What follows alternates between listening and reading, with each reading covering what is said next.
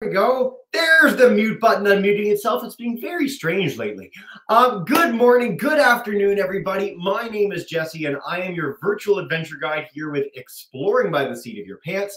I know we've got a lot of familiar faces in the crowd, but we also have a lot of students joining us for the very first time. And so if you are new to us, we are all about bringing conservation, adventure, and science into classrooms around the world through over 40 live, free, monthly interactive broadcasts, every one of which goes to our YouTube channel. You can check them out next week. You can check them out 5 years from now. Whenever you want to watch this program again, share with family and friends, it will be right there for you to do so.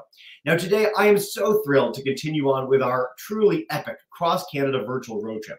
For our students who have had the chance to join us for this, we've been going coast to coast to coast across the amazing country that is Canada. I'm here in Newfoundland, in Corner Brook, Newfoundland. I've had the chance to go coast to coast across Canada, and it is a spectacular country, and I thank you all so much for joining us as we've had the chance to showcase cultural stories, biodiversity, some of the amazing landscapes of this incredible country. Today, we had over 111 groups register from the UK, from across the US, and of course, from almost every province and territory in Canada. So a big welcome to all of you. Now, today we are going live to the north. I think when a lot of people think big animals, they think East Africa. They think elephants and rhinos and all these incredible things that we have seen in nature documentaries. But today, we are going to have the chance to go to a place right in our home backyard with muskoxen, with caribou, with grizzly bears, with more, some of the most incredible landscapes on the earth, and with human habitation having been there for thousands and thousands of years. This is one of the most incredible cultural sites on this planet as well. And today we are going to be joined by someone who is as enthusiastic as I am, which is really hard to find on this planet. Helen Panter is going to join us from Parks Canada for the third straight year in our road trip to take us away. Helen, thank you so much for joining us, and welcome to the broadcast. Thank you very much, Jesse. And yes, this is my third year, and I'm super excited to be here with you today. And like Jesse said, my name is Helen Panter. I'm an outreach officer in the beautiful northern Canada. So I live in Fort Smith, above the 60th parallel in the Northwest Territory. I'm very excited today to be sharing one of the park with who I work for. And today I will be joined by two of my colleagues that will come and help us teach you and me how to pronounce the traditional name of the places we will be visiting. So I would like to say hi to Tyson and to Dacho. Good morning. Good morning. Good morning. Good morning. Thank you for joining us. I am just going to bring my presentation for you. Give me 2 seconds and then we can start. I would like to start right here. I'll click the right button. That's going to be better. There you go. It's hard to find sometimes, I know. Technology all the time, right? There you go. Now we are going. So you can see here my presentation, Thaidene Nene National Park Reserve. And the Thaidene Nene area, it's called the Land of the Ancestors. Maybe you're like, Ellen, I'm not too sure where actually you are situated. But before I even go to there, I would like to acknowledge that today where I am in Fort Smith, I am in Treaty 8 territory. So on the land of Smith Landing First Nation, Salt River First Nation, and the Northwest Territory Métis. On the next slide, you will see the big family of Parks Canada. All my colleagues, that's where they are working. So every single little dot is a protected area, either marine conservation, historic site, or national park. And if you look at the little sun, that's where I am. The little sun beside the largest national park in Canada, Wood Buffalo National Park. I will stop here for this presentation and I will bring up my other presentation for you. And we will go from there. Give me 2 seconds. I'm going to manipulate 2 presentations for you. And then I will take you to the Thaidene Nene National Park Reserve. me 2 seconds. I'm presenting right here. I got it, Jesse. I got it. No, while you're doing that, I just want to note that having done many of these programs in the road trip, you have the best backdrop of anyone. It's an incredible canoe, paddle, and for those who are really observant, a Star Wars themed fishing rod, which is just incredible. So thank you very much, Helen, for that enthusiasm. You are welcome. No worries. That was my little highlight of Star Wars month. I had to put it on. There we go. So we are here in the Northwest Territory. So you can see on the screen the 4 national parks I have the pleasure to work for. So we can see number at the bottom, Wood Buffalo National Park. I have the pleasure to work with Nahanni National Park Reserve, Natsicho National Park Reserve, and in yellow, that's where we're gonna be heading today for Thaidene Nene National Park Reserve. Thaidene Nene, we cannot talk about Thaidene Nene National Park Reserve without talking about the area of the land of the ancestor, Thaidene Nene. So basically, as the animation will move on a couple of seconds, you will see the protected area around the national park. The Thaidene Nene National Park Reserve was established in August 2019, and it's the core of the Thaidene Nene National Park, Thaidene Nene area. So you have the national park in the middle as its core, and you have those protected area in the surrounding. Parks Canada co-manage the Thaidene Nene National Park Reserve with some surrounding Indigenous community. So we are talking about Łutsël K'é First Nation, Northwest Territory, Métis Nation, Thaidene K'é First Nation, and the Yellowknife Dene First Nation as well. As we travel today, we're going to be traveling through different areas, and we're going to have a couple stops along the way. Our first stop will bring us to Great Slave Lake, Grand Lac des Esclaves in French, and I will bring Decho and Tyson to teach us or to tell us how do we say Great Slave Lake and Dele Soulignat. Hi. Now, the way you pronounce it in our language is Tucho, which means Great Slave Lake. Or Big Lake. Or Big Lake. Tucho. So you guys at home, at the school, you can help us. Tucho. That's how we pronounce it. Thank you. So Tucho, like Decho and Dacho and Tyson said, it means big lake, big body of water. Did you know that the Great Slave Lake is the 2nd largest lake within Canadian border? That's pretty cool. It is also the 5th largest lake in North America and the 10th largest lake in the world. That is amazing. The Great Slave Lake, Tucho, is very, very deep. If I was in Toronto, I will grab the CN Tower because I'm really strong, and I'll put it at the deepest part of the lake. You would not even see the tip of the tower sticking out of the water. So we are talking about 2,000 feet deep. Great Slave Lake has water super cold, perfect for fishing. This is why I brought my fishing rod right here. Tucho, Great Slave Lake, is known as well for its 2 arms. So we have the north arm and we have the east arm. Today, our journey will take us towards the east arm, where we're going to travel through one community that we're going to see in a few seconds. Often, people that go close to Great Slave Lake will travel in the summer by boat, of course. You can travel by float plane. In the winter, people will travel, local Indigenous community, or even visitors will travel via snowmobile. Many communities in the surrounding of Great Slave Lake will go on the lake to go fishing and sometimes to go hunting as well. Animals can be seen on the lake. We are talking about ducks. We are talking about great place for fish as well. So I will pause this here 2 seconds, and I will have my first question for you, Jessie. Give me 2 seconds. I'm just going to pass to this slide, and then we can ask the first question to our audience. First, I would like to introduce you to Serena. She is a youth from Łutsël K'é. You'll see our next stop in our journey. She's 11 years old. She is Thaidene Nene, and she lives in Łutsël K'é. And we have asked her a few questions that we will ask you today as well.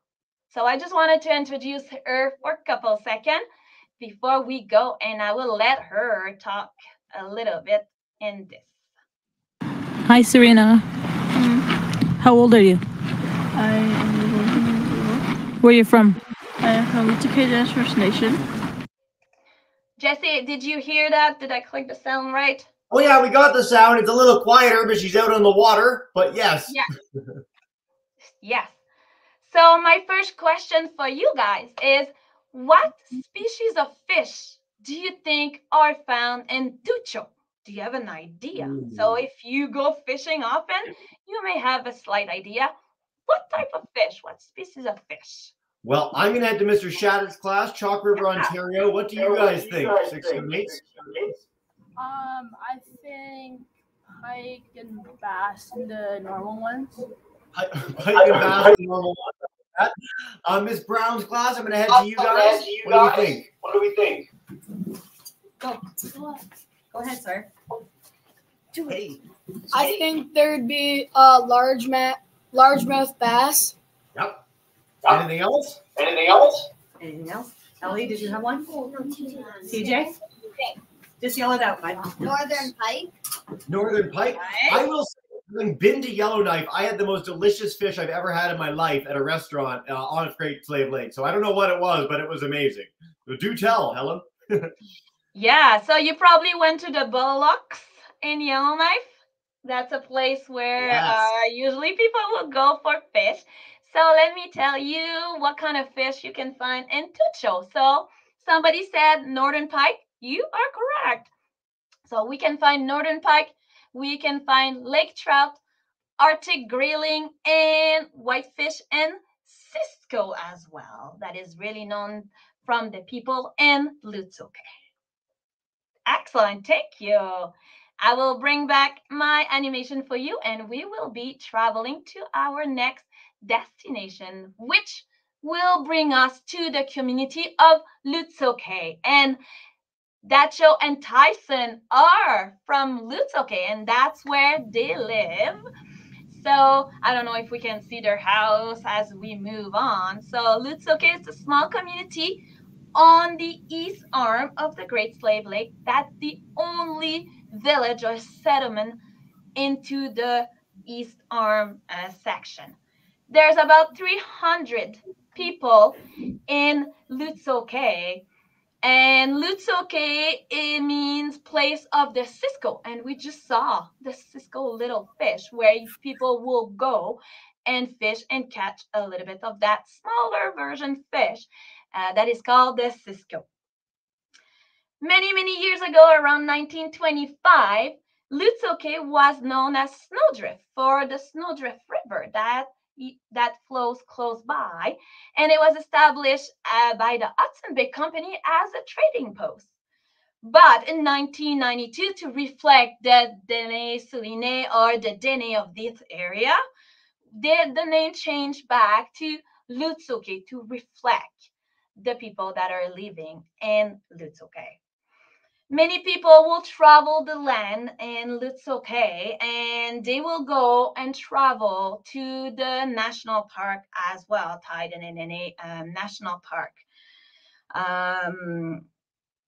The Łutsël K'é and the Dene people of this area and the indigenous community are working very hard to protect Thaidene Nene, the area, and also Thaidene Nene National Park Reserve, because people from the Łutsël K'é often will in the summer take their boats or the canoe or the kayak and go paddle and go fishing, and of course they do exercise their traditional harvesting, which is hunting and also picking berries. In the winter, they will use snowmobile to go and travel through the land, to go either from some winter camp, cultural camp, or go hunting and go harvesting as well. The community of Łutsël K'é is accessible by boat or by float plane. There's no road to connect to this little community of 300 people. So there's no road to go. So the only way to get in is to fly in and or to boat. If you want to go for a long boat ride, you can boat over.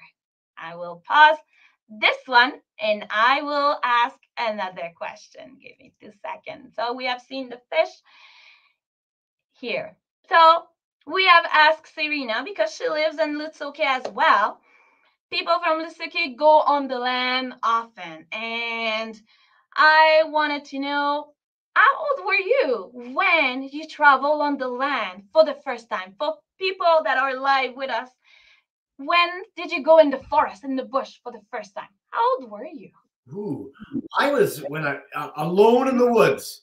I'm trying to think. Yeah. I would have been like 13, maybe, something like that. 11, 12, something like that. Miss Cruttenden's class, 5, 6s. If you guys want to unmute, you want to say how old you were when you first went outside? How long? So when you first went out in nature by yourself?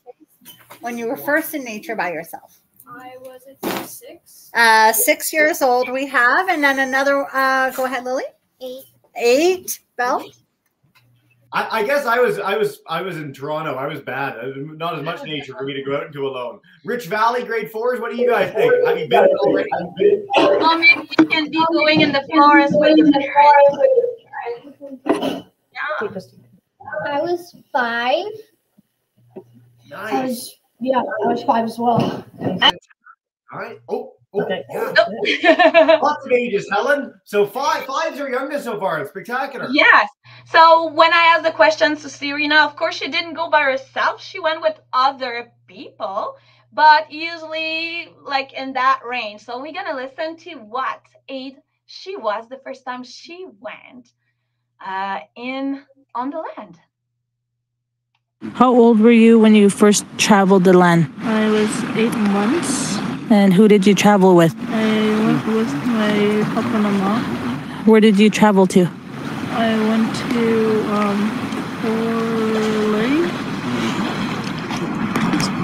Boreal.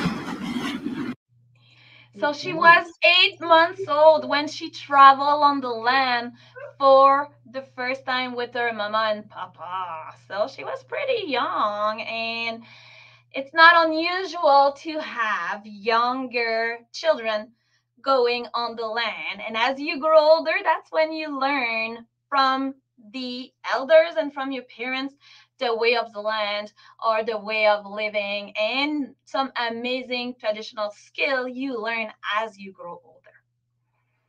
Our next stop will take us to a small little area out of a peninsula. So to get there from Łutsël K'é, we're going to be traveling about 100 kilometers. And Tyson and Dacho, can you help us learn how to pronounce, I think it's called Cachet or Reliance? The way we pronounce it is Cache, all the way up in Fort Reliance. Excellent. So we can all say Cache. It sounds like there's a T in there, Cache. Thank you. Thank you very much. So Cache is our third stop for now. And like I said, it's going to take us about 100 kilometers from the community of Łutsël K'é.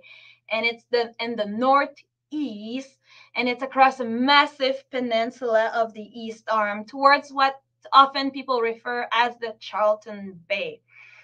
Cache and Reliance is known for its beautiful beaches, I heard, and also for its crystal clear water.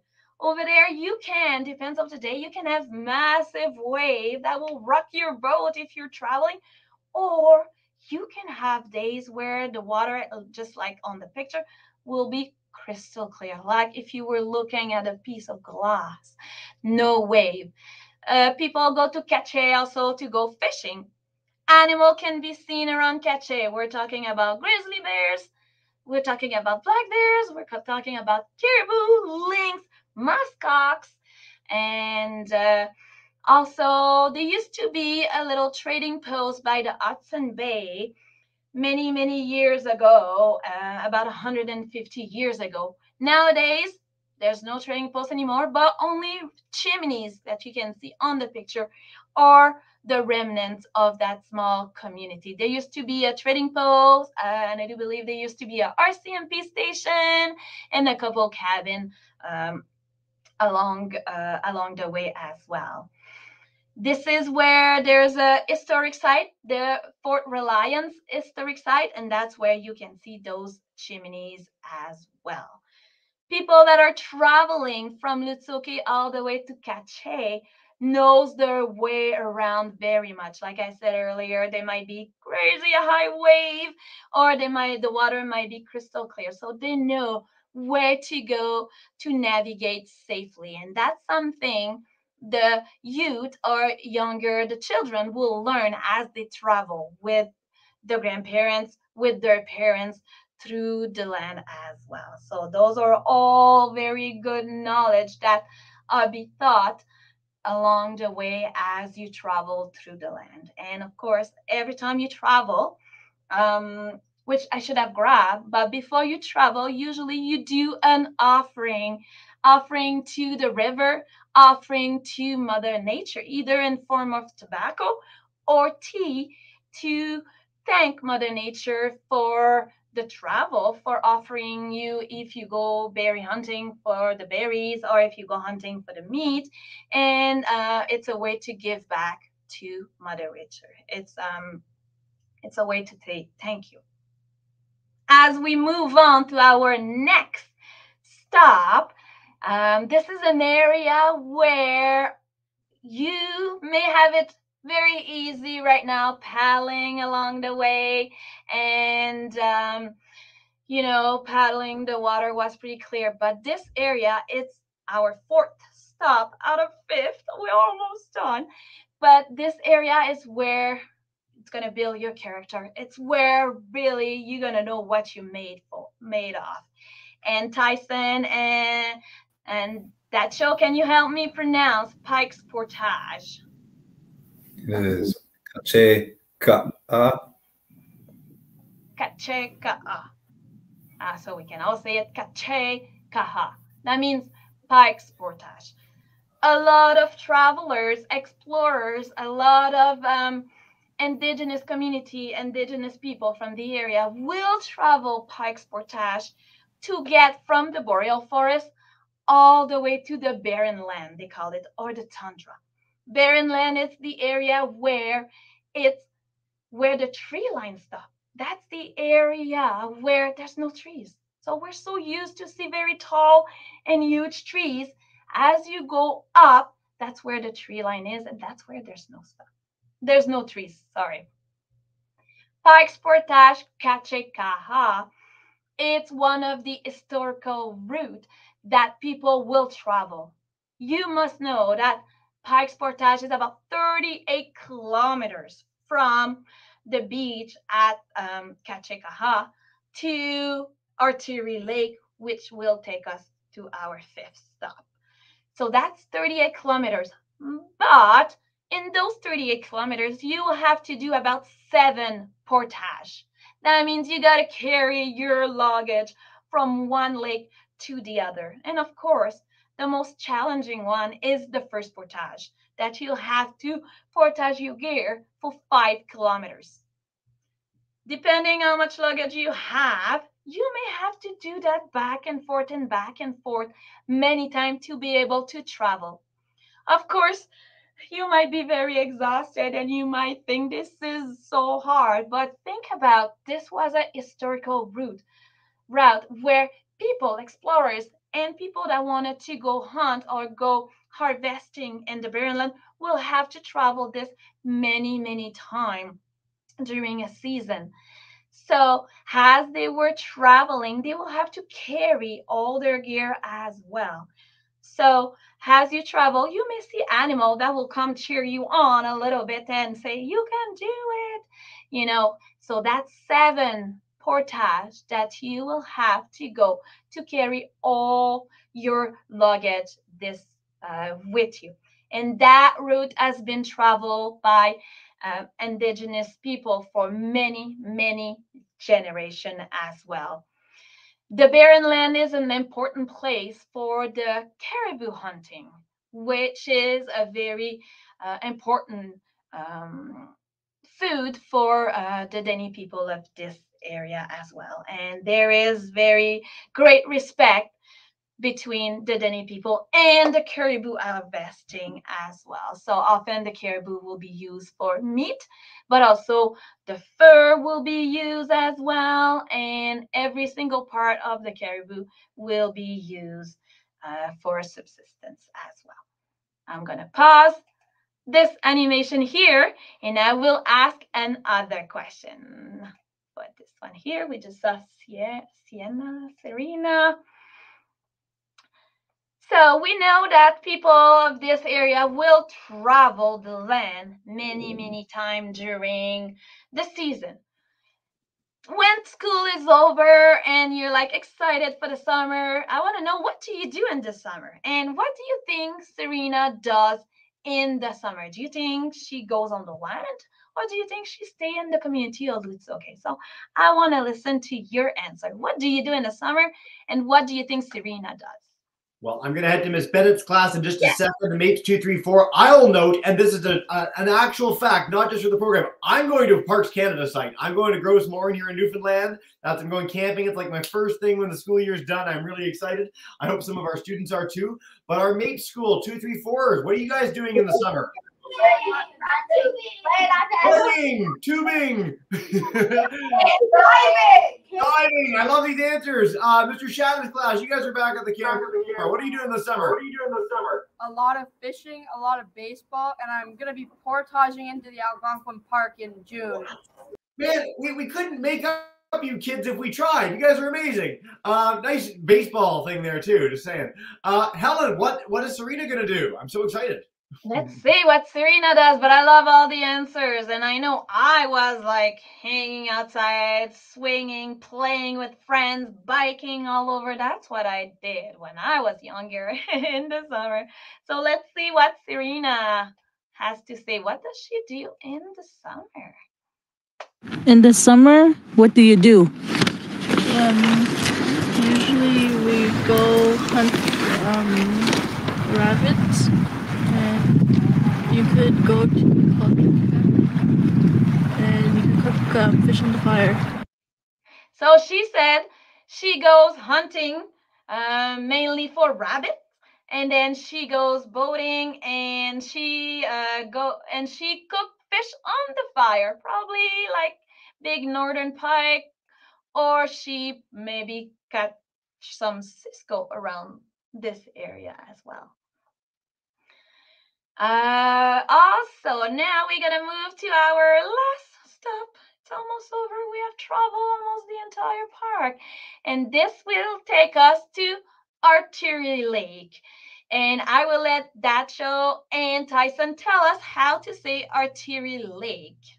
Make sure I say it properly. Oh, we may have lost them. There we go. Oh, there you go. We're back.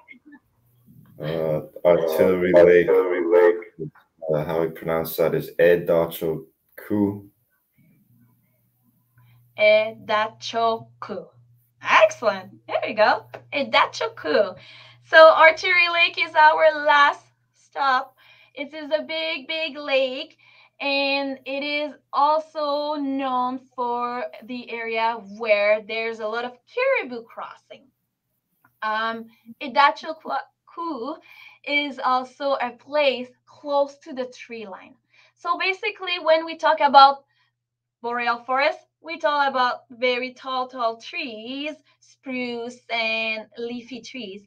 But then when we get higher, close to the Arctic Circle, that's where we have the tree line. That's where there's no trees at all. It gets so cold in the winter that the tree will not be able to survive. That means the sap inside the tree will freeze and the tree will die. So picture that, if you were at Artillery Lake, you could look on one side and see some trees, and then you will just turn your head and look on the other side, and the tree will disappear. There will be no trees at all.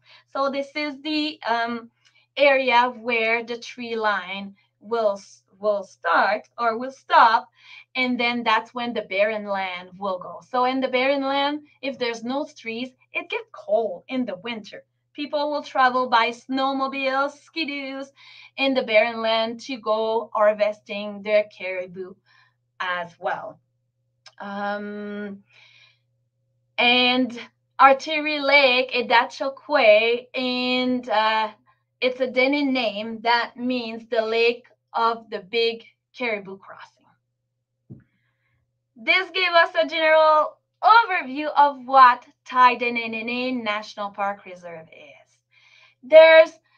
We're gonna go back to where we started in Great Slave Lake, and there's another area where it's called the Lookout River, where it flows from Artillery Lake to Great Slave Lake. And this is a river very significant secret for the Dene people. So we're just gonna fly over.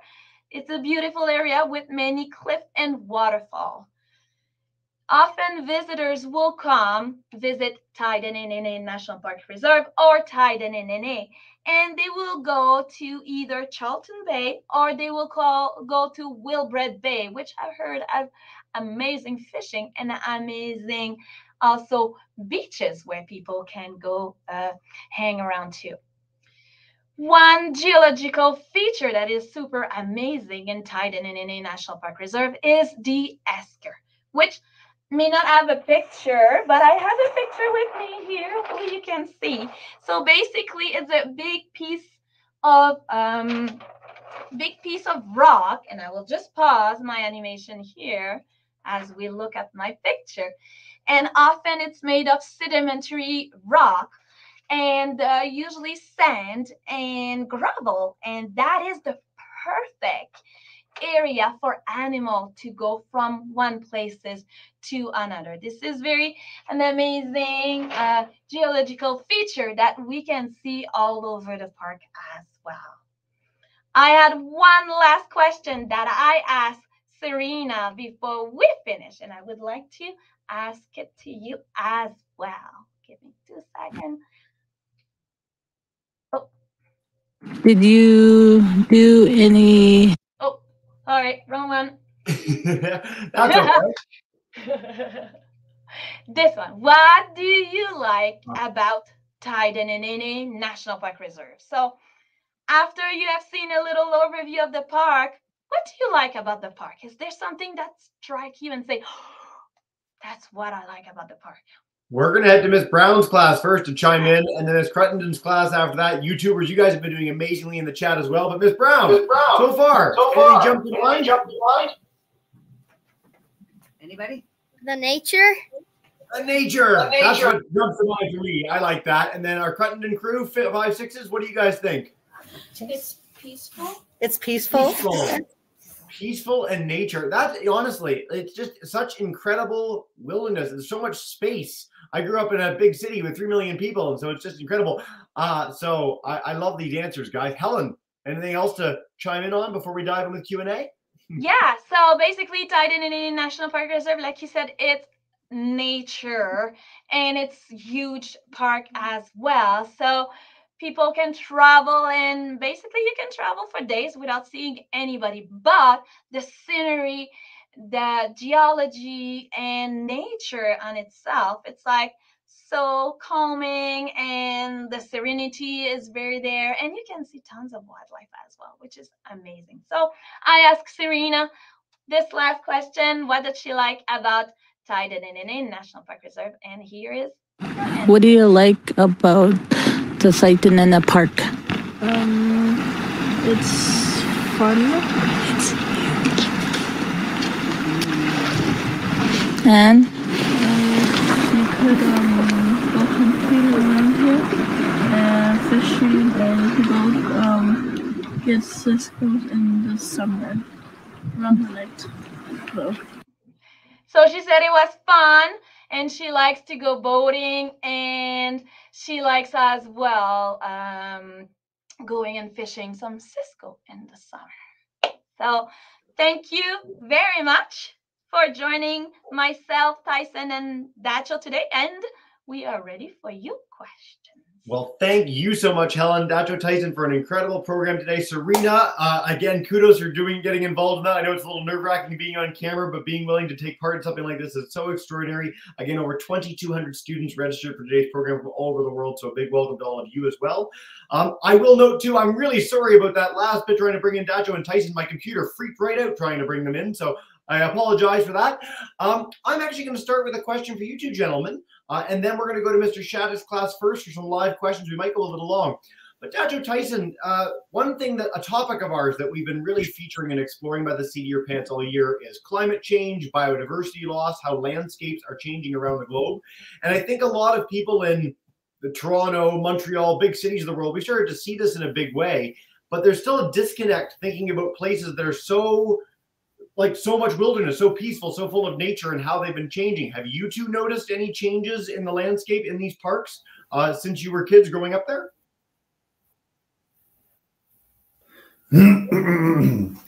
Well, just just a little bit because of the wildfires that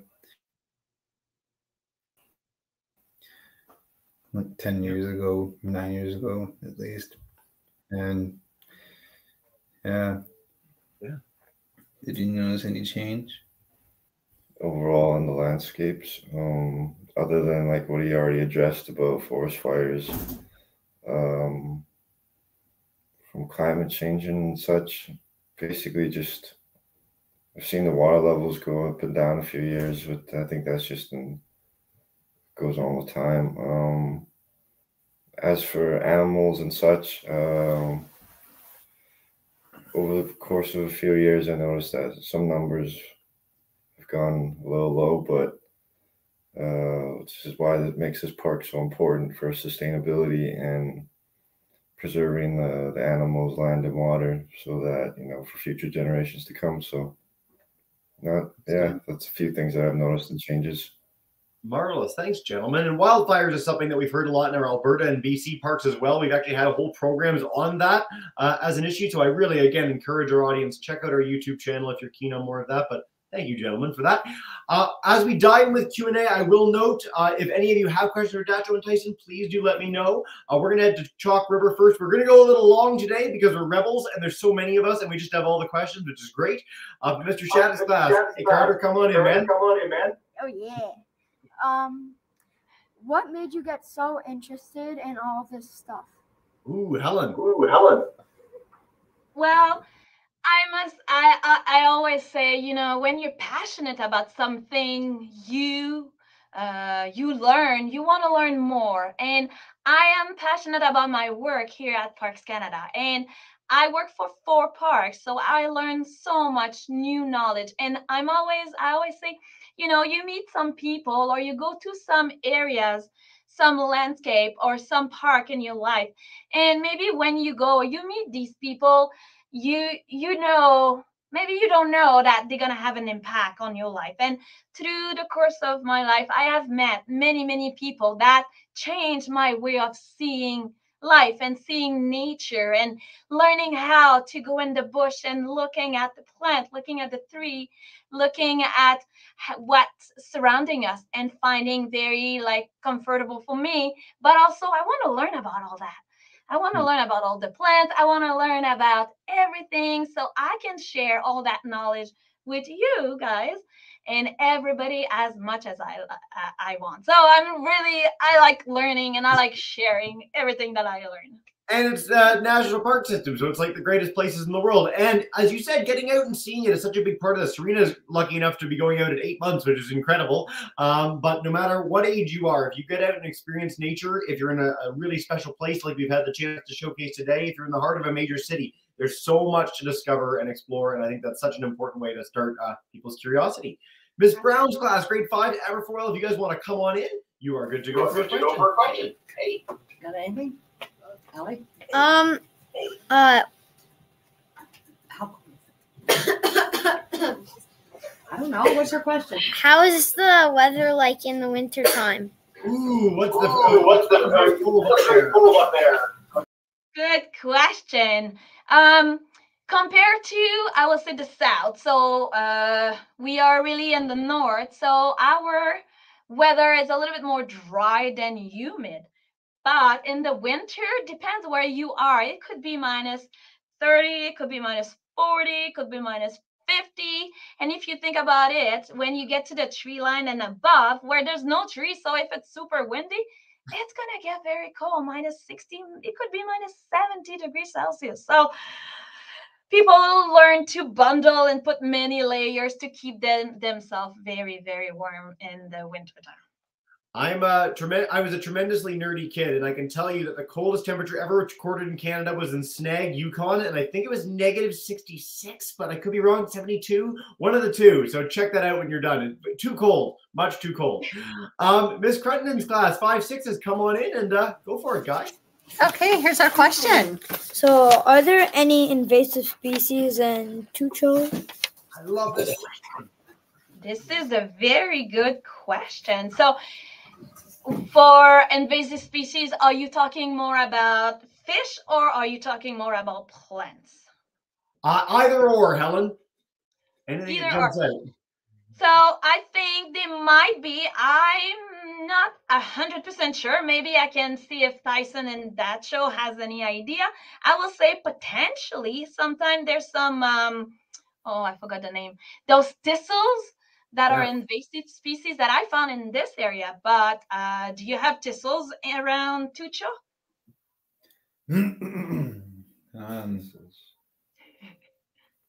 Looks like any invasive species, anything that shouldn't be there that's in the lake.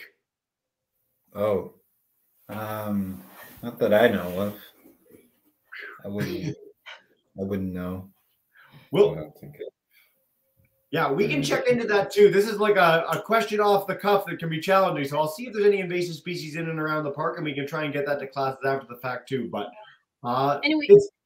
and we have to think that the lake is quite cold. So 10 degrees Celsius is about the temperature of the water. So if there's any invasive species, they have to survive in very cold water.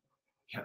I will note in the winter, having been there in March to Yellowknife, that there's literally like they make roads on the ice that big trucks drive on and planes land on the lake. So it's very, very cool. It's a spectacular part of the world. We're going to head to Rich Valley grade 4s and then Mapes 2, 3, 4s. I'll take a few YouTube questions and then we'll wrap up after that because time flies and you're having fun. But Rich Valley, come on in, grade 4s. What's the largest fish ever found in Canada? The biggest fish in the history of Canada. I will say probably not the one I fish because my family like fishing. I just observe. But I know some of the fish that have been caught in Tucho, Great Slave Lake, they were between 10, 15, but I think the biggest was 25 pounds. But I don't know across the country which was the biggest one. But 25-pound fish is quite a big fish, I will say. Fish. Would that be our northern pike that you highlighted in the fish picture? Yeah. I believe it was, yes. Excellent. All right. By the way, the emphasis on this program from our students on hunting and fishing, we've got so many kids that do this as part of their life, is so unusual and so fantastic. So I'm really glad we got a lot of really keen nature kids out there getting out and exploring the land and its wildlife. Mapes 2, 3, 4, I'm heading to you, and then we're going to take a few YouTube questions to wrap up, everybody. Hey, guys. Right where I am. Hi. Hi. Back up a little bit, Lily. Yep. There we go. Look up. Look up. And I can ask. What's the most endangered species? Ooh, the most endangered species in the park, Helen. No pressure. Endangered species. I will have to have a look. I know some, for example, some caribous are endangered species as well, even though there's quite a bit. Depends in which area you are. I know few plants are classified as endangered species, but this is a very, very good question. I may have to have a look to draft a list of those endangered species close to Thaidene Nene National Park Reserve. I'll have to have a look. I want to know too. My birthday was like a couple weeks ago, and I got Frozen Planet 2 from the BBC on that, and they featured a bunch of stories from the Northwest Territories talking about caribou populations there. They had a wood buffalo national park just south of that original slide, highlighting the wolves. So there's some really incredible animals that aren't endangered, but they're under threat. Their populations are being reduced in a lot of ways, and so it's one of the big challenges is that these northern untrammeled wildernesses are still being affected by our actions in a really big way. So I encourage people to check out that documentary. Check out the amazing work on Parks Canada too. They highlight a lot of their red list species, so endangered, vulnerable, concerned, and you can check that out when you're done the broadcast as well. I got a question for Dacho and Tyson from our folks on YouTube. They wanted to know, I'll put it up on the screen so you gentlemen can see as well. They wanted to know if there's a difference between Denesulin and Dene people as terms. If there is a difference between Denesulin people and Dene? Yeah, or if it's the same and just a different term for it. I believe it's the same thing as in terms, but for context and such, yeah, I think that it's different pronunciation of how the word is. Fantastic. Thanks, guys. Thanks, Mr. LeBrun's class joining us in Mississauga. We've got groups in Winnipeg, Charlotte Lake. We've got all over Ontario, Brampton, and more. I'm going to take a couple more quick questions, and then we'll wrap up from there. Let's see. Oh, we've got more endangered species questions. Let's see. Oh, grade 1 students in Miss Gale's class want to know, Helen, if we found any fossils of extinct animals, dinosaurs or the like, in these amazing parks. That will be awesome if we can go and find dinosaurs. So far, we haven't found dinosaurs, but often there will be fossil in the rock, in the surrounding. Like I show you a picture of an asker, there will be some gravel, some pebbles, some rocks over there. And through the ice age, there were some animals that were left behind, and sometimes they are carried from one area to the others. So it could be possible to find fossils of little creatures over time. Not sure about dinosaurs. As far as I know, I haven't seen any bone or heard.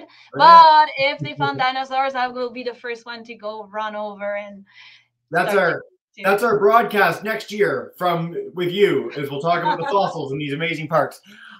Helen, Dacho, Tyson, thank you all so much for an incredible broadcast today. I want to note again, if you want to check out our Cross Canada virtual road trip, the link below will take you to the entire list of programs to come. We've got at least 3 more broadcasts coming in the next few weeks, and a French program of this in just over an hour. So we really encourage you to tune that in and share with your colleagues and friends. We do this Cross Canada virtual road trip in conjunction with the amazing team at Canadian Geographic, which have an incredible contest on the go. You can win some really amazing prizes just by highlighting what you learned in today's program. So I'll make sure everybody gets that link at the end. A huge thank you to all of you. Again, check us out at Exploring by the Seat of Your Pants. Check out the full series broadcast. And what we do to end every broadcast, Helen, you know this, Dacho, Tyson, it's your first time. I'm going to bring in Mr. Shattuck, Miss Brown, Miss Cruttenden, Rich Valley, and Mape School to say a big thank you to everyone. You're all in the broadcast. We really appreciate it.